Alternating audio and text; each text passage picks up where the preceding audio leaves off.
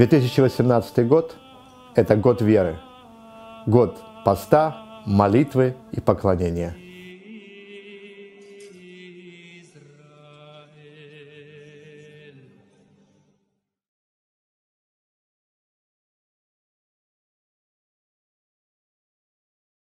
Уже друзья несколько лет. Интересная личность, потому что он один из первых таких мессианских докторов, доктор теологических наук, да, который закончил и имеет степень докторскую в мессианском обучении. Но это такое. Его зовут Грэг или Григория, Гриша, да, по-русски. Так, Гриша Стоун. Да? Гриша Стоун. Ну, похоже. Так. И в сущности его жизнь очень интересна. Он родился и вырос в ортодоксальной семье, причем такой довольно консервативной. И в свое время, и он, как молодые люди, которые, знаете, пытаются использовать мир в своих лучших благах, как многие здесь попали, евреи, в зависимость от наркотиков, прошел этот путь, и с ним делились Писанием, Евангелием. И радикальное изменение его жизни привело к тому, что он именно не только поверил, что Иешуа является Мессией, он, более того, он стал пастором церкви. Он был пастором церкви долгое-долгое время. И много лет, где-то лет 15-14, он просто думал, что он единственный еврей, который спасся в этом мире. Не находил. И когда нашел еще одного человека, который, вот, как еврей, был рожден свыше, да, принял еще Мессию, это была одна женщина, жена его друга, потом, и при всем том, что оказалось, что она несовершенна. То есть такие все вещи. И вот момент вот пришел в жизни, где его жизнь повернулась. И сегодня он возглавляет мессианское служение при большой церкви, 6 тысяч человек. При этой церкви есть мессианское служение, которое декларирует, что в первую очередь к иудею. Они даже делают такую, первый шаббат месяца, он посвящен именно в еврейском ключе. И он, Грэг, возглавляет это служение. В это служение приходит до 2000 человек на собрание. Тоже у них отрывок Торы, у них есть прославление. Я думаю, что он поделится с этим. Но я попросил его сделать свои комментарии. То есть некоторые откровения о 10 заповедях. Кто понимает, что 10 заповедей, они актуальны на сегодняшний день? Да? Что их Бог не отверг, а наоборот их усовершенствовал. Для того. И вы послушайте, о чем будет говорить, я скажу так. Я слушал, я говорю, я думаю, что, чтобы я не повторял нашим людям это все, ты скажи, это лучше получить, чем у меня. Аминь. Поэтому я хочу пригласить сюда Грэг Стоун. Я люблю вашего пастыря. I have enjoyed getting to know the two of them. И для меня большая радость с ними поближе, провести время и узнать их побольше. The last time that they came to Gateway Church, последний раз, когда они были в церкви Gateway, Val blessed the bread and the cup. Валентин благословлял хлеб и вино. And Tatiana lit the candles. А Татьяна, она зажигала свечи. And so at our church they put the name of the person up who's doing everything. И обычно, потому что это большая аудитория, и там имена высвечиваются, кто участвует и кто что делает. So it said Valentin Я представляю Валентин Свентек. And then underneath it, it puts the name of the congregation. А под низом должна была быть строка с названием общины. But they didn't put the word or. Они не написали or. So it said Val Shvantek. Валентин Свентек. хаМашиах. хаМашиах.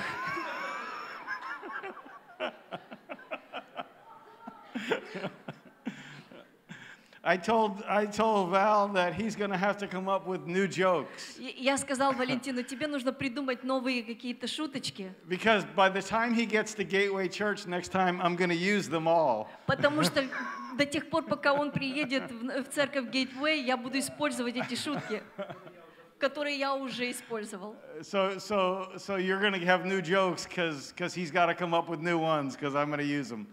И теперь ему нужно придумать новые шутки, потому что те шутки, которые он использовал, я уже использовал. Поэтому не будет что-то нового для вас. Well, I love the Ten Commandments. Я обожаю 10 заповедей. I really have a deep place in my heart for them. Очень глубокое место занимают 10 заповедей. Before I was called to Gateway Church, where I serve now, Даже перед тем, как меня Бог призвал служить в церкви Gateway, куда Бог меня сейчас I призвал, was the pastor of another church. я был пастырем другой церкви. And we put the Ten Commandments on the wall behind the sanctuary. И у нас 10 заповедей были вот на стене. Maybe we could turn the lights off and Если мы сможем выключить свет, то мы сможем увидеть картину примерно той церкви, где я раньше был. I think you can see it good enough to get the picture. Видите? Достаточно хорошо видите. So let me describe it a little. Я вам хочу описать немного. On the left side, there are two 12-foot cement tablets that have the Ten Commandments. На левой части вот буквально, наверное, 6-метровые, да? 4-метровые такие вот скрижали. And on the right side, there are 3 crosses. А на правой стороне 3 креста было. The big cross is, of course, the cross of the Lord. Большой крест, конечно же, это крест Господа. And then there's a little cross on each side representing the 2 thieves that were crucified with him. И 2 маленьких креста, они отображали то распятие тех 2 разбойников, которые были So Yeshua is on the middle cross. И Ишуа был посередине. And everybody else goes on one cross or the other. И все идут на один крест или на другой крест. The one Выбирают себе кресты. The one thief who knew that he was a thief, and the other one who denied the fact that he was a Один thief. вор, он знал, что он вор, и он признавал, что он вор, а другой отказывался. We're all sinners saved by grace. Мы все грешники, которые спасены благодатью.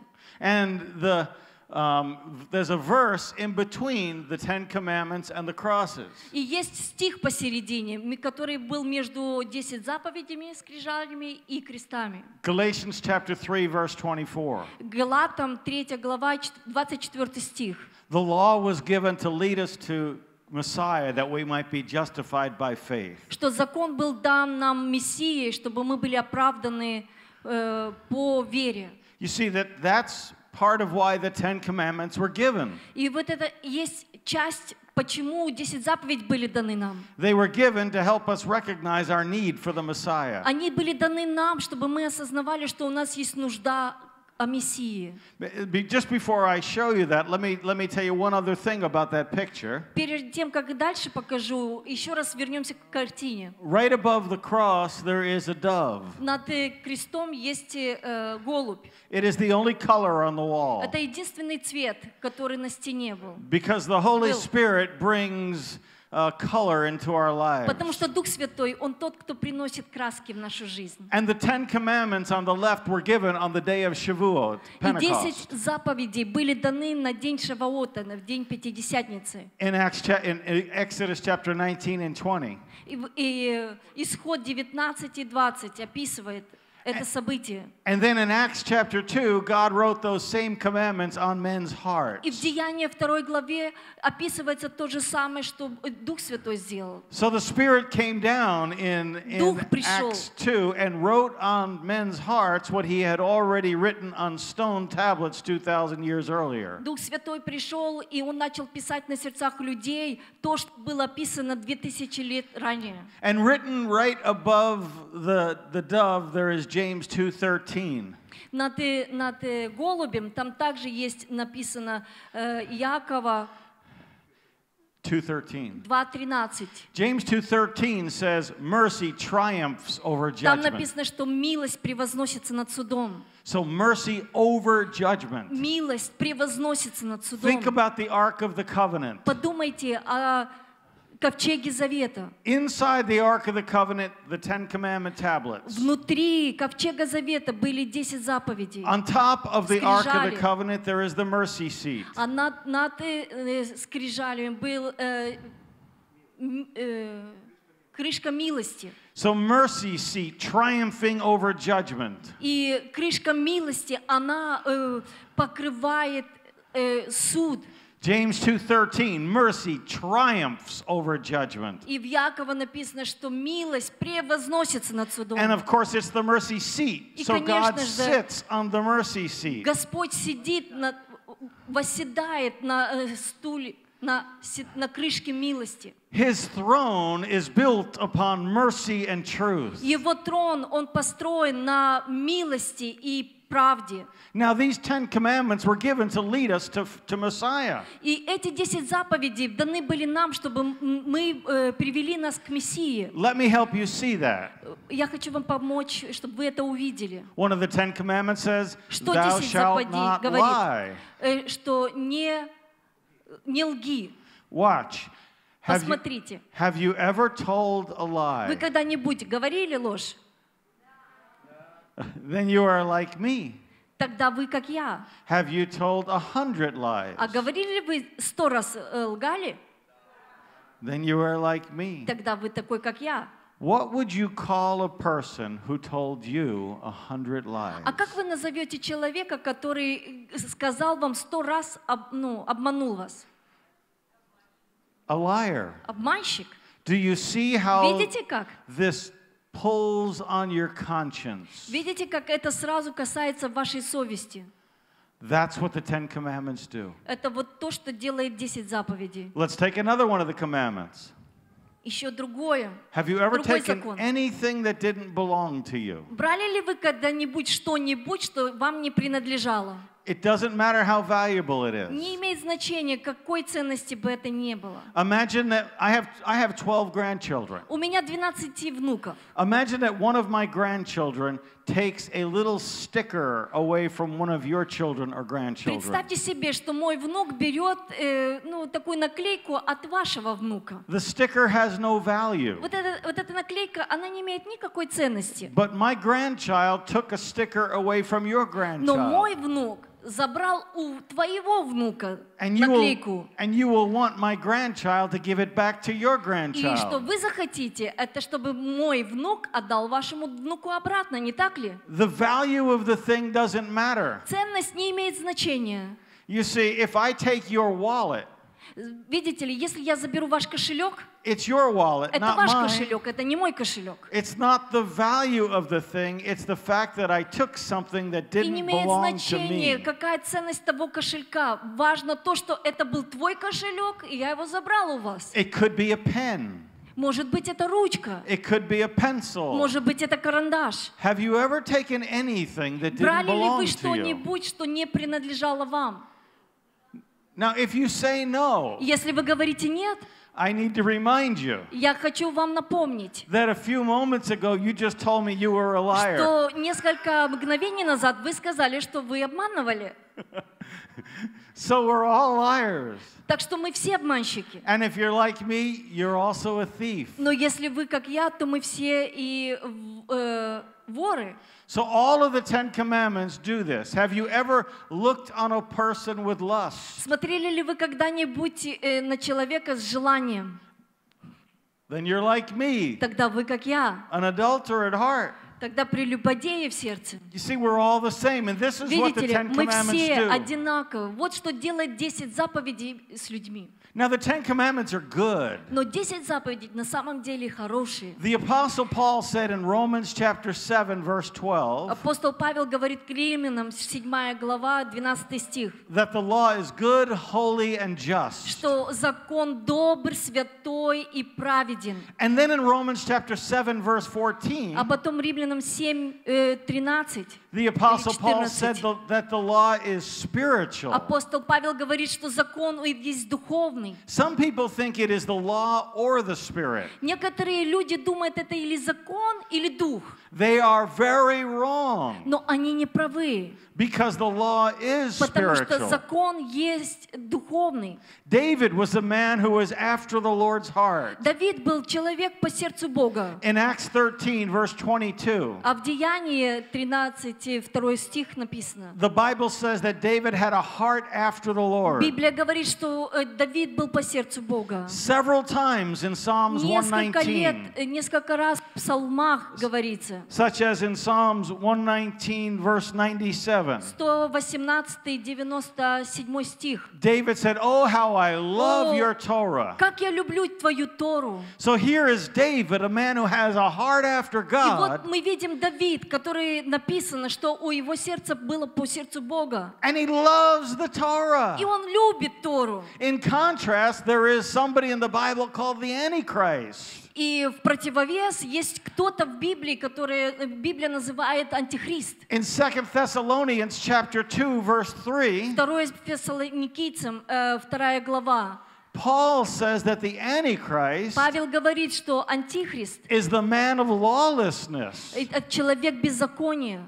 So we could be like the man of lawlessness. И мы можем быть этим человеком беззакония. We could reject the law and be a lawless man like the Мы Antichrist. можем отказаться от заповедей Божьей и стать тем человеком, который Библия называет, что человек беззакония, потому Or что we мы could отвергли. love the law and be like David, who had a heart after Или God. мы будем придерживаться закона и будем как Давид, которого Библия называет, что был по сердцу Бога. In 1 John chapter 3, verse 4, 1 Иоанна 3 глава 4 стих. the New Testament Написано, это Новый Завет. defines sin for us. Это определяет, что есть грех для нас. It says that sin is lawlessness. Там говорится о том, что грех есть беззаконие. So the New Testament tells us that if we are lawless people, we become sinners like the Antichrist. И Новый Завет говорит, что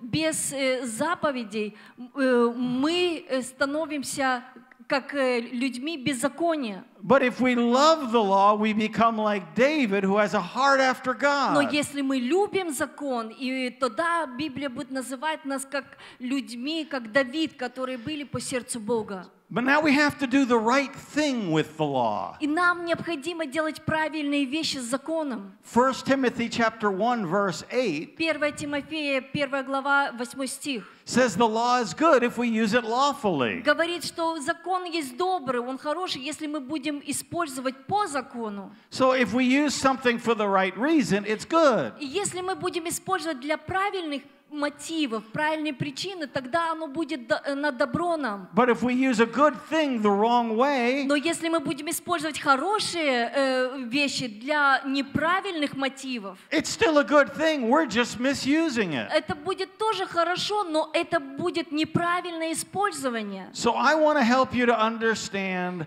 how good the law И я is. хочу вам помочь понять, что на самом деле, насколько добр закон. To see what God really has in mind when he Чтобы thinks about the видеть Torah. на самом деле, что Бог имел в виду, когда Он дал закон. And especially about the Ten Commandments. Особенно, когда Он дал 10 заповедей. And the biggest thing that I can help you see today is this. И самое большое, что я мог бы помочь вам сегодня, это вот это. The Ten Commandments are the foundation of 10 worship. заповедей — это фундамент поклонения. All worship is built upon the Ten Все Commandments. поклонение построено на 10 заповедях. So it's not the law or the Spirit. И это не просто закон и дух. Rather, the Ten Commandments show us how to worship God. Но 10 заповедей показывают нам, как мы должны поклоняться Богу. Let me show you. Я вам покажу.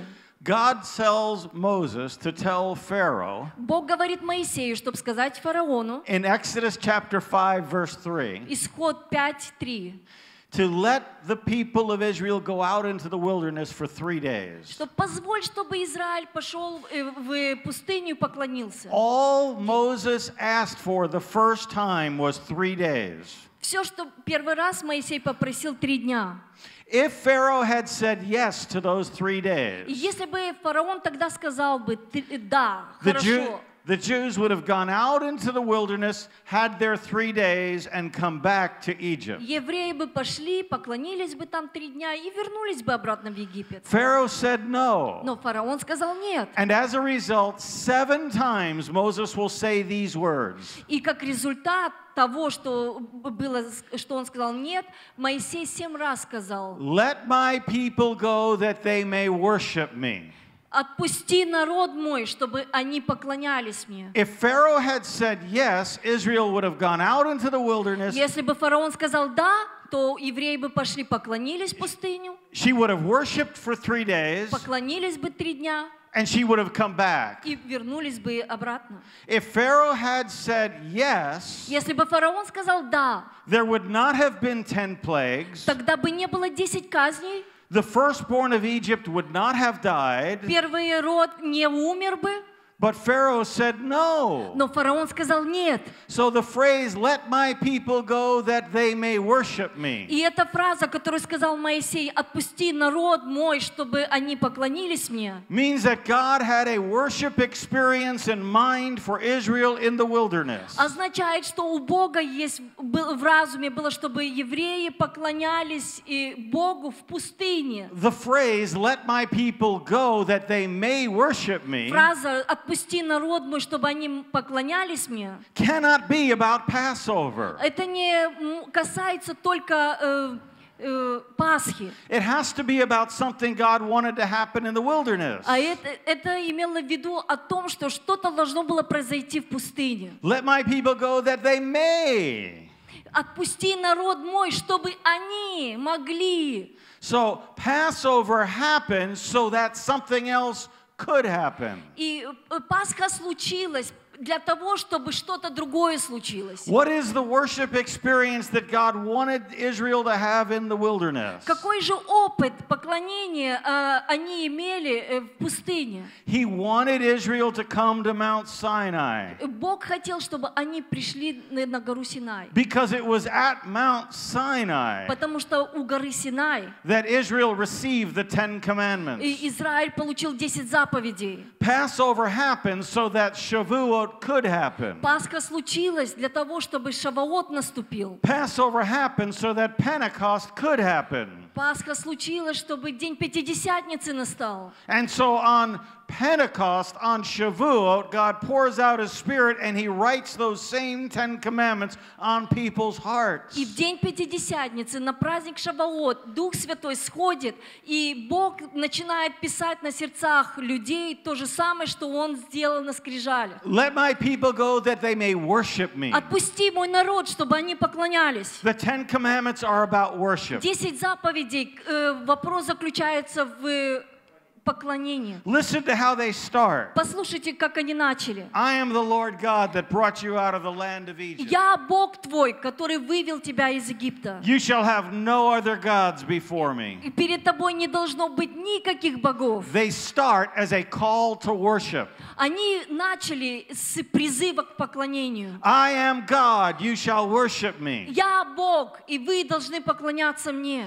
So the 10 commandments are a call to worship. И 10 заповедей — это призыв к поклонению. Now God was establishing a kingdom. Бог устанавливает царство. And in these 10 commandments, He establishes our relationship with Him. И вот эти 10 заповедей — это основание, положение взаимоотношения Бога с человеком. I am God. Я Бог. But He also establishes our relationship with people. Но также тот Бог, который устанавливает взаимоотношения с людьми. Because at Mount Sinai, He was establishing a community of believers. Потому что у горы Синай Он устраивает общество верующих. How we should treat one another. Как мы должны относиться друг к другу. So at the 10 commandments, God is giving rules for how we treat Him and how we treat each other. И когда Он дает 10 заповедей, под этим Он подразумевает, как вы должны относиться к Богу и как вы должны относиться друг к другу. He is showing how a community of worshipers will relate with him and with each other. И он показывает, как общество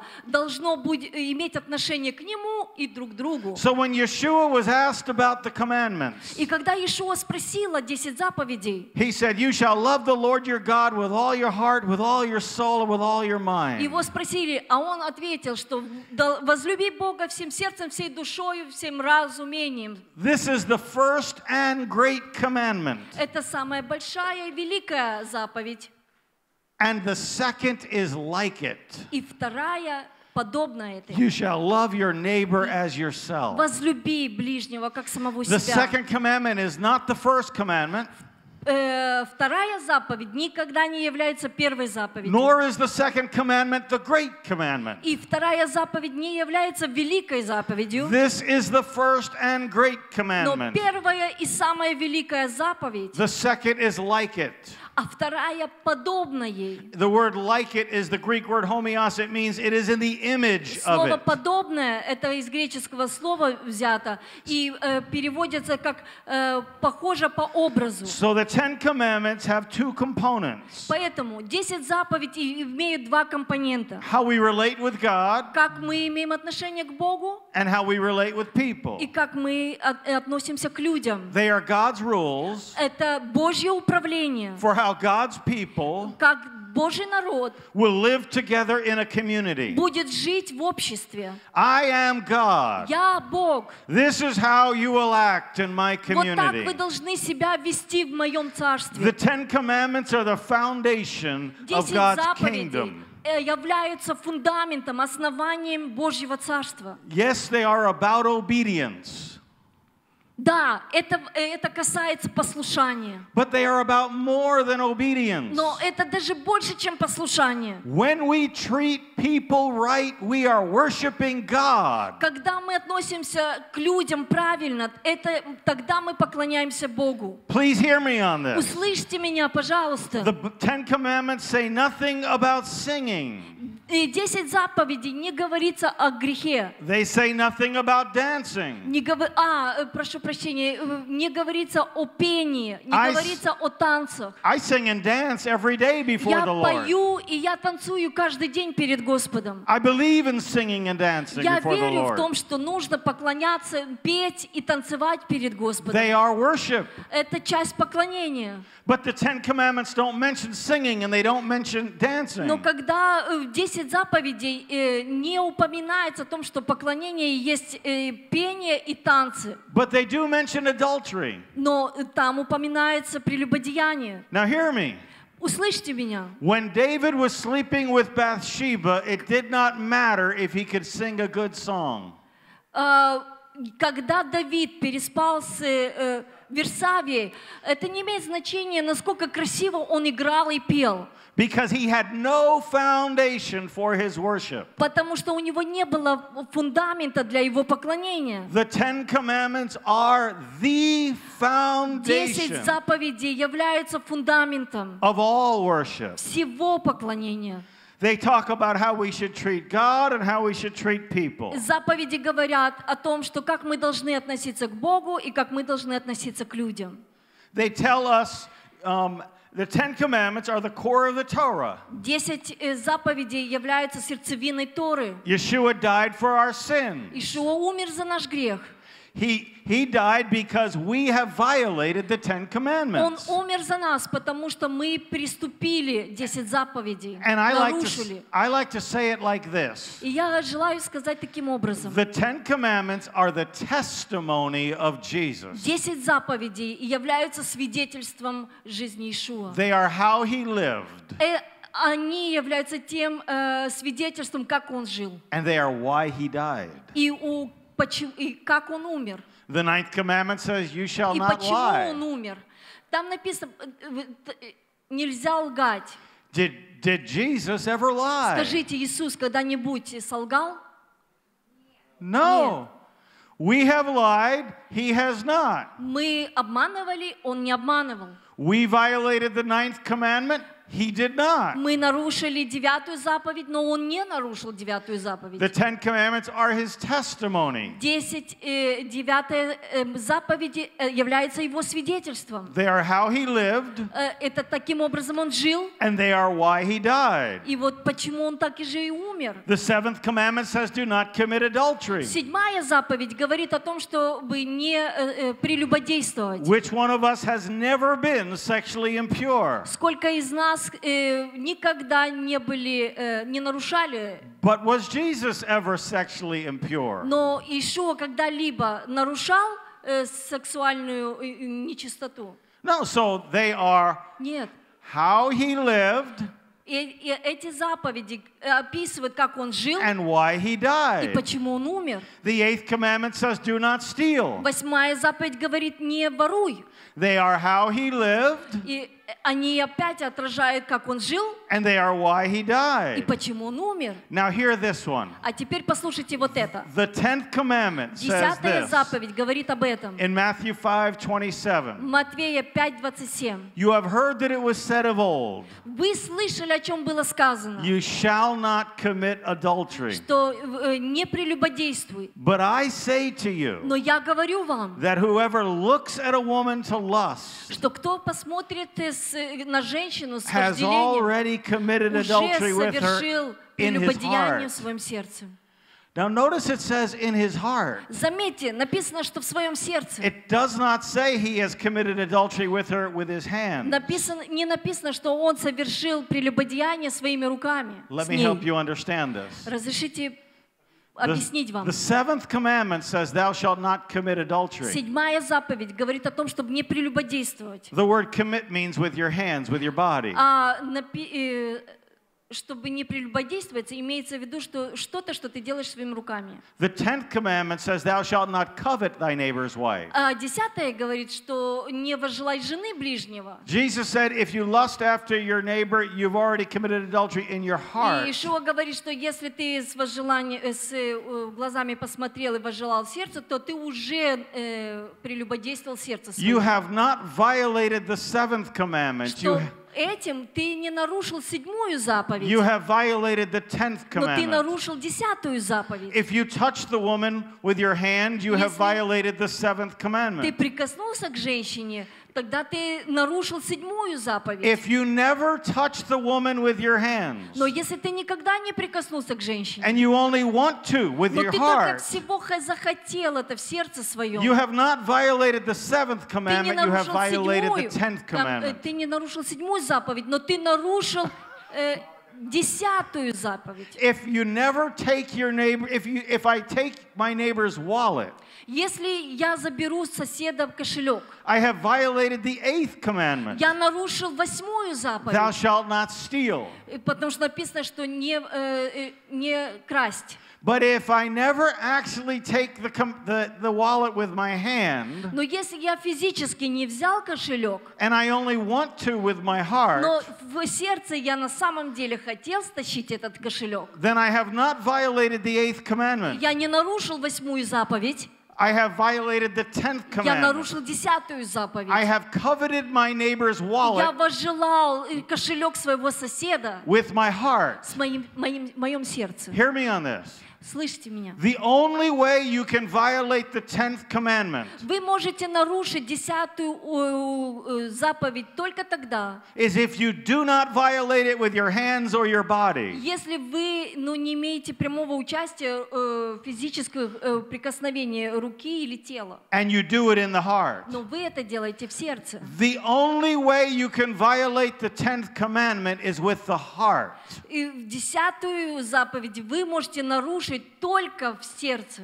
This is why Jesus said, Поэтому Иисус сказал так. whoever lusts after a woman has already committed adultery with her in his Кто heart. просто посмотрев на женщину и возжелал ее, он уже нарушил 10-ю Now what does заповедь. this mean?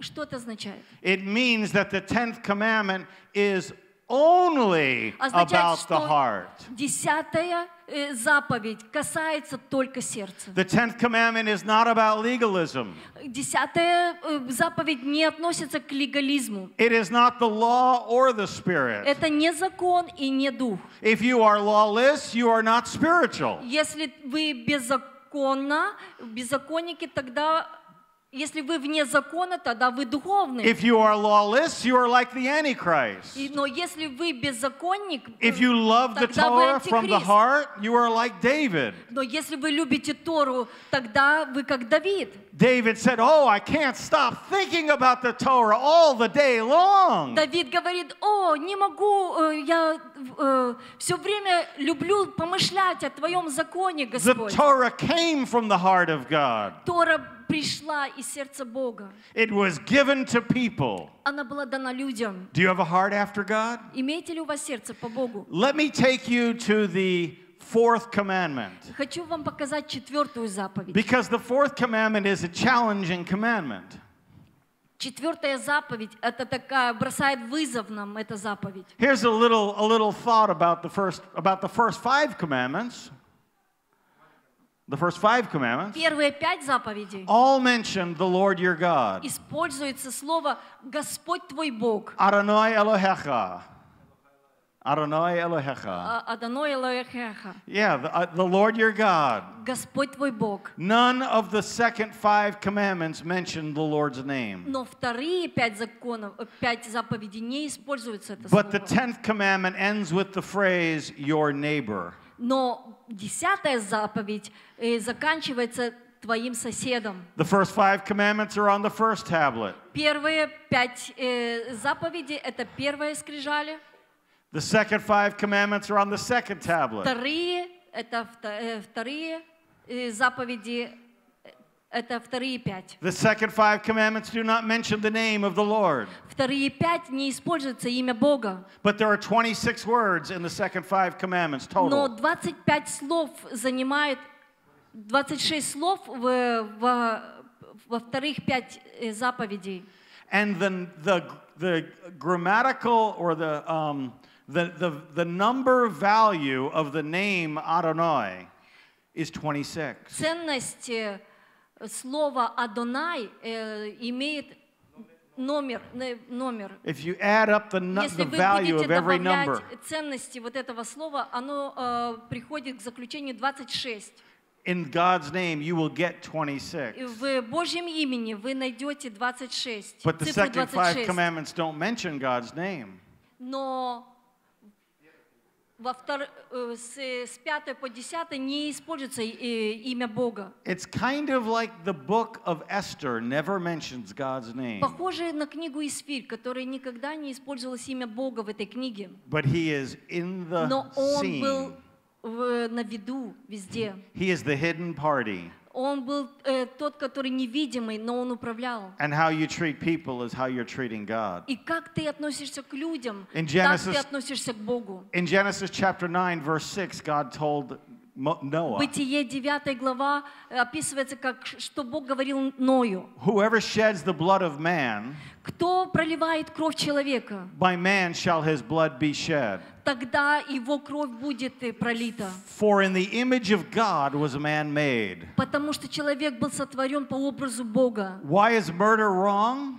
Почему война вообще, убийство неправильно? Because you не are должны быть? attacking the image of God. Потому что все сотворены по образу Бога. The second commandment is like the first. И это когда вторые заповеди атакуют первые заповеди. Why is adultery wrong? Почему прелюбодеяние неправильно? Because God is looking for faithfulness. Потому что Бог ищет верность. And without faithfulness, it is И impossible без to please верности God. невозможно угодить Богу. Even if you can write good songs like David.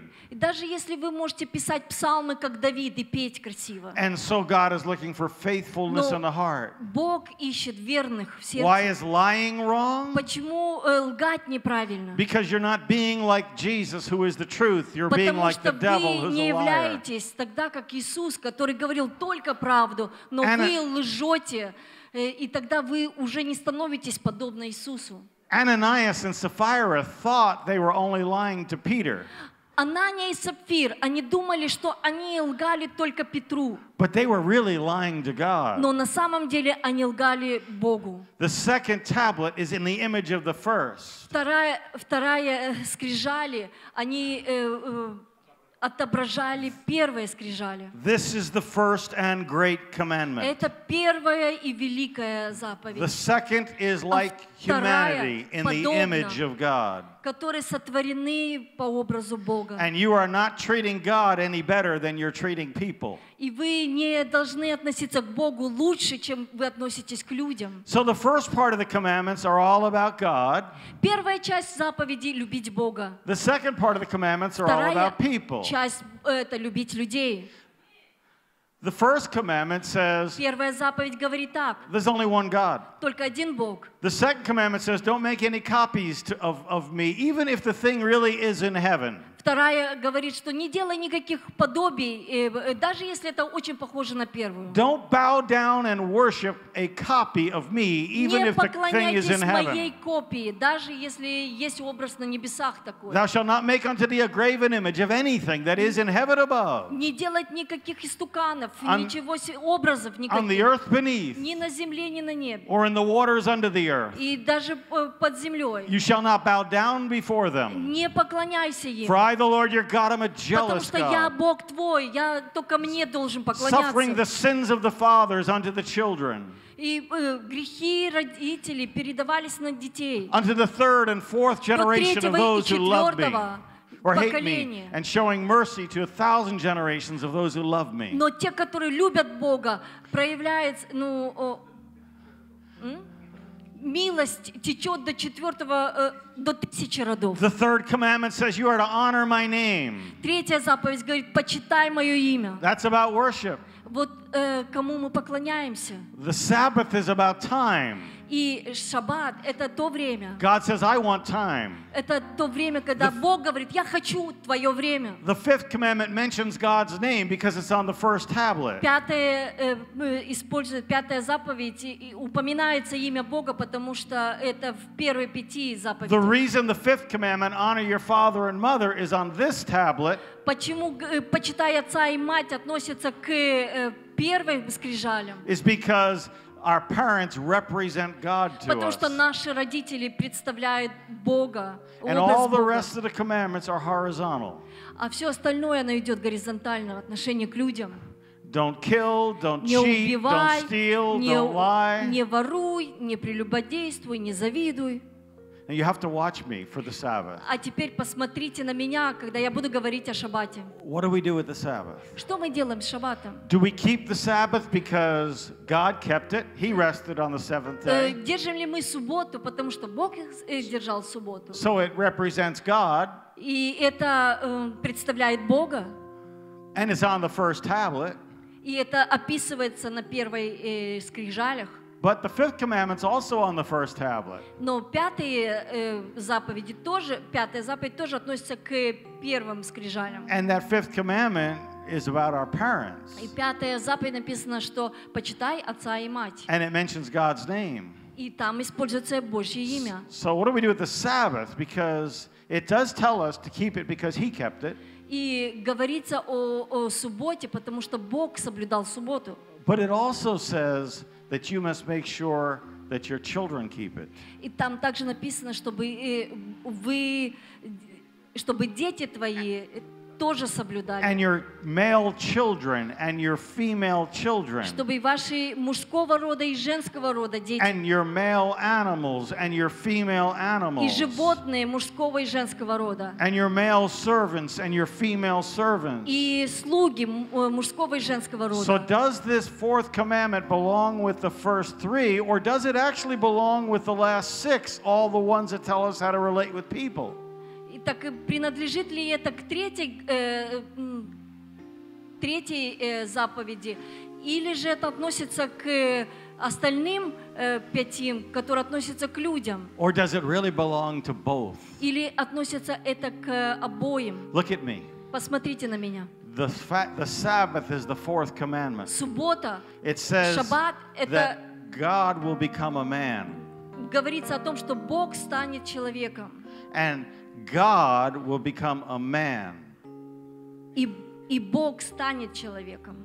And he will dwell among us. И Он будет обитать среди нас. And you are saved by grace. И мы спасены благодатью. Through faith. Через веру. Not of works. Не по нашим делам. Not of works. Не по нашим делам. Take a day off. Возьмите выходной. Exodus 31:13 says, "When you observe my Sabbaths." В Исхода 31 описывается, что когда ты будешь соблюдать In other words, when you do nothing. шаббат. When you do nothing.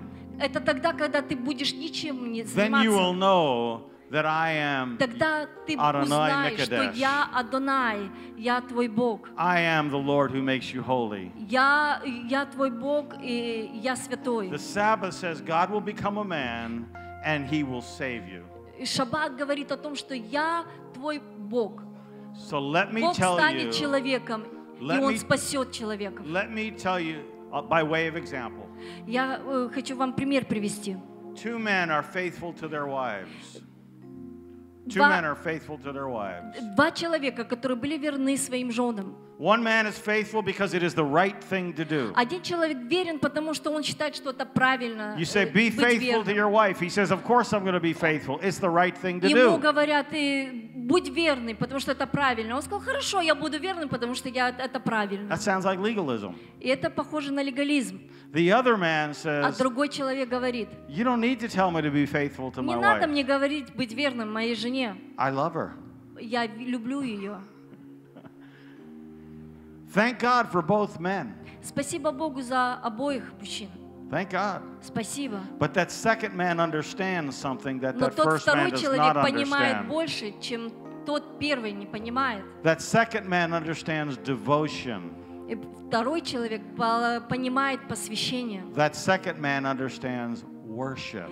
Второй человек понимает принцип поклонения. The Ten Commandments were given to help us to form our heart and to put our heart towards God. 10 заповедей даны нам, чтобы формировать наше сердце, которое будет отображаться или направлено к Богу. If the only reason you keep them is because it's the right thing to do, Если вы соблюдаете заповеди только потому, что это правильно, I'm thankful. я очень благодарен. But let me tell you, there's a whole better Но reason. хочу вам сказать больше, есть намного больше. I don't lie because I love Jesus. Я не обманываю только потому, что я люблю I don't Иисуса. steal because I love Я не Jesus. ворую, потому что я люблю Иисуса. I don't cheat because I Я love не Jesus. изменяю, потому что я And люблю Joseph Иисуса. said, how could И I sin like this against my God? Иисус и Иосиф говорит, как я могу согрешить против моего Бога? So the Ten Commandments are given to lead us to Christ. И 10 заповедей даны нам, чтобы привести нас ко Христу. Would you bow your head and close your eyes? Опустите головы и давайте помолимся. 2018 год – это год веры, год поста, молитвы и поклонения.